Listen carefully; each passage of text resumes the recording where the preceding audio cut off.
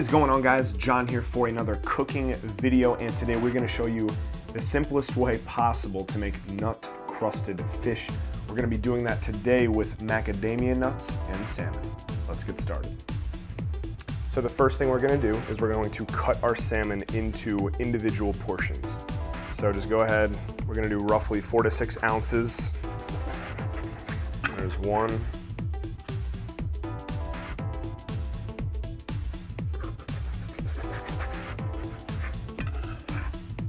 Two.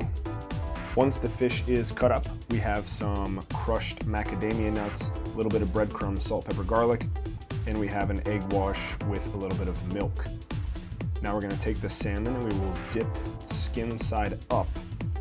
So the meat is the one getting the dip, and we're going to place that into our nut crust mixture. Press it firmly, make sure you get all the nooks and crannies. There we can see it, and now we're going to place it on a greased baking tray. We're going to do that with all of the pieces, and I'll see you guys in just a second.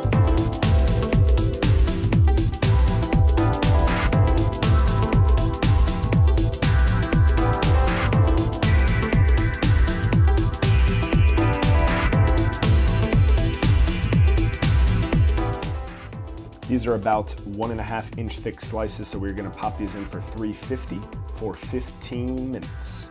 Make sure you don't overcook them. Now that they're out of the oven, we can just take them off of the baking tray, pop them onto a nice plate. And now what I like to do is take a little bit of melted butter and just kind of spoon it over top of the macadamia nut crust, add a little richness to it, and just kind of finishes it off nicely.